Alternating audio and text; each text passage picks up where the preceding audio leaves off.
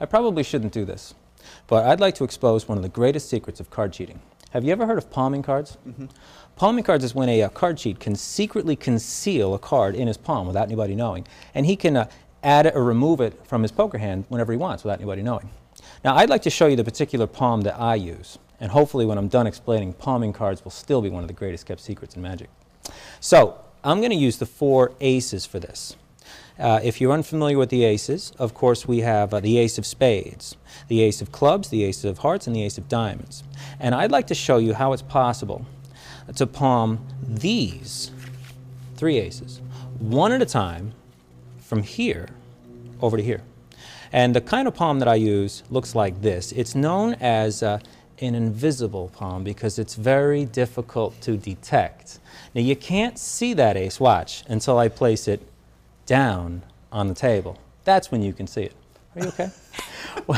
Now, that leaves me with the 2 red aces here and the 2 black aces here. Now, I will do this again for you, so watch. The 2 black aces go together here. And this time I'm going to palm the ace of hearts, watch. It's very, very difficult to detect, but you don't see it, watch, until I place it down on the other ace. That's when that ace of hearts becomes visible. Now, typically in a card game, I'd palm off the top of the deck. So for the ace of diamonds, I'm going to do that. I'll palm off the top of the deck. These 3 cards, these 3 aces, go together here, and I'm going to palm this ace of diamonds right off the top. Watch.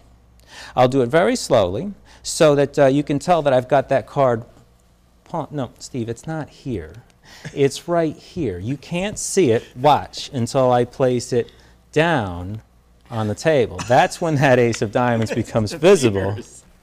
That just appears. And that's how I palm cards. Very simple. That is. I want to touch your. Okay. I'm real. I'm a real person. Okay. Let's do another one.